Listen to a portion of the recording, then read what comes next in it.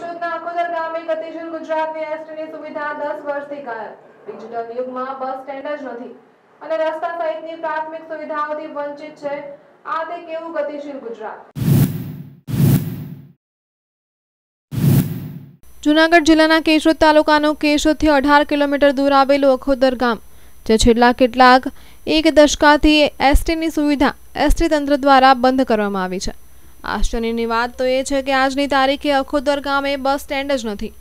કેશોદ વાયા પાડોદરથી અખોદર જવા માટેનો રસ્તો સિંગલ પટ્ટીનો હોય, બે વાહનો પસાર થઈ શકે તેમ નથી। અખોદરથી ખમીદાણા જતો રાજમાર્ગમાં પેશકદમી થવાથી ગાયબ થયેલો છે। તેમજ અખોદરથી બાલાગામ જતા રસ્તાની પણ સમસ્યા બાબતે અનેક વખત રજૂઆતો કર્યા હોવા છતાં પણ પ્રશ્ન હલ થયો નથી। એસટી બાબતે ગ્રામજનો દ્વારા એસટી તંત્રને રજૂઆત કરવામાં આવતા એસટી તંત્ર દ્વારા જણાવેલ કે તમારા ગામમાં પેસેન્જરોના અભાવને કારણે એસટી ફાળવવામાં આવતી નથી। ગ્રામજનોની એવી માંગણી છે કે અન્ય રૂટોમાં વાયા અખોદરથી એસટી પસાર થાય તેવી માંગણી કરી રહ્યા છે। તેમજ ગ્રામજનો દ્વારા એવું જણાવી રહ્યા છે કે જ્યારે કોઈ પણ રાજકીય પાર્ટીનો કાર્યક્રમ હોય, જનમેદની એકઠી કરવાની હોય ત્યારે એસટી આવે છે, તો હાલમાં છેલ્લા 10 વર્ષથી એસટીની સુવિધા બંધ છે। તે અન્ય રૂટમાં જોડી અખોદર ગામેથી એસટી પસાર થઈ શકે તેવી ગ્રામજનો માંગણી કરી રહ્યા છે। તેમજ અખોદરથી બાલાગામને જોડતા રસ્તાનો પુલ લાંબા સમયથી જર્જરિત હાલતમાં છે, જેની પણ અનેક વખત રજૂઆતો કરવામાં આવી છે, છતાં પણ રસ્તાનો જે જર્જરિત પુલનો પ્રશ્ન હલ થયો નથી, જે બાબતે તંત્ર દ્વારા વહેલી તકે ઉકેલ લાવે તેવી પણ ગ્રામજનો માંગણી કરી રહ્યા છે। અખોદર ગામે ઉચ્ચ અભ્યાસ માટે વિદ્યાર્થીઓને બહાર ગામ કે કેશોદ શહેરમાં અભ્યાસ અર્થે જવા માટે એસટીની સુવિધા ન હોવાથી ચોમાસામાં 3 થી 4 કિલોમીટર ચાલીને અથવા ખાનગી વાહનનો સહારો લઈ બાજુના પાડોદર અથવા પંચાળા ગામે જવું પડે છે। ત્યાંથી કેશોદના વાહનોમાં કેશોદ જવું પડે છે, જેથી ઉચ્ચ અભ્યાસ કરતા વિદ્યાર્થીઓને એસટીની સુવિધા ન હોવાથી ભારે હાલાકીનો સામનો કરવો પડે છે। કેશોદ તાલુકાના અખોદર ગામે રસ્તા એસટી જેવી પ્રાથમિક સુવિધાનો અભાવ જોવા મળી રહ્યો છે। ગુજરાત સરકારની વિકાસશીલ ગુજરાતની વાતો પોકળ સાબિત થઈ રહી છે। ડિજિટલ ઇન્ડિયા અને દેશ બદલ રહા હૈના નારા કેટલા અંશે સાર્થક થયા છે તે અખોદર ગામની મુલાકાત લઈ સત્યતા જાણવાનો પ્રયત્ન કરવામાં આવે તો સાચી હકીકત બહાર આવે। ત્યારે કેશોદ તાલુકાના અખોદર ગામના આજના સમયમાં પ્રાથમિક સુવિધાઓથી વંચિત છે, ત્યારે અખોદર ગામને પ્રાથમિક સુવિધાઓ વહેલી તકે મળશે કે કેમ તે તો હવે જોવું જ રહ્યું। મારું નામ ચૌહાણ મિલન છે અને હું ગામ અખોદરનો રહેવાસી છું। હું એક કોલેજનો વિદ્યાર્થી છું અને મૂળ બાબત કહેવાની એ છે કે અમારા ગામમાં એસટી અથવા બસ સ્ટેશન છે જ નહીં। અમારા ગામમાં એસટીની કોઈ પણ જાતની સુવિધા નથી। ધોરણ 8 પછી અમારે કોઈ પણ અભ્યાસ કરવા જવું હોય તો ધોરણ 8 પછીના અભ્યાસ માટે અમારે બહાર જવું પડે છે અને તેના માટે કોઈ અવર જવરની સરકારી સુવિધા જ નથી, જે માટે અમારા ગામની બહુ મોટી ખામી છે। આજકાલના ડિજિટલ યુગમાં સરકાર 4G ઇન્ટરનેટના બધી પ્રોવાઈડ કરે છે, પણ અમારા ગામમાં બસની સુવિધા નથી, જે ખૂબ જ દુઃખની વાત છે।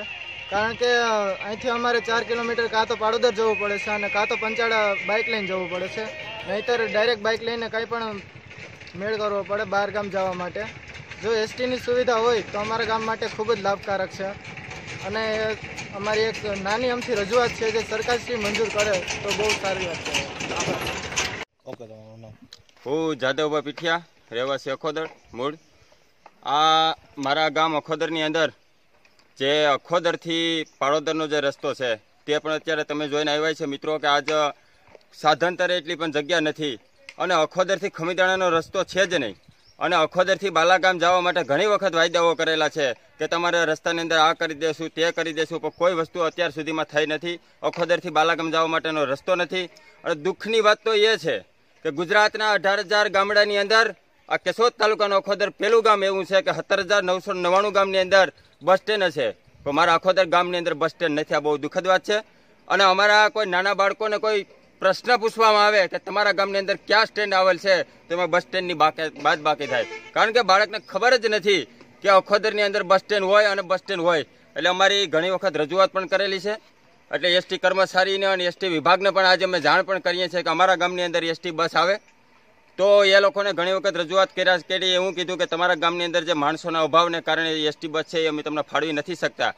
પણ તો ન ફાળવી શકતા હોય તો અખોદરથી જે પંચાળા છે એ રૂટની અંદર જો તમે ટ્રાન્સફર કરી શકો તો અમારા ગામની અંદર 100% બસ આવી શકે આવનારા અમારા ગામની અંદર જે વિદ્યાર્થીઓ છે તે પણ જઈ શકે અને બસ આવે એવી મારે પ્રશાસનને પણ એક નમ્ર વિનંતી છે કે અમારા ગામમાં તાત્કાલિક આ વાત આવે એવી હું નમ્ર અપીલ કરું છું.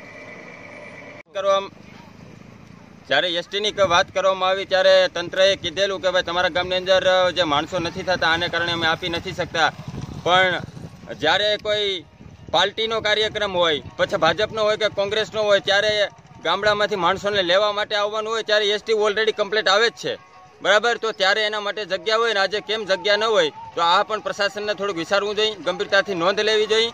અને અખોદરથી બાલાગામનો જે રસ્તો છે તે 3-4 ગામને જોડતો રસ્તો છે.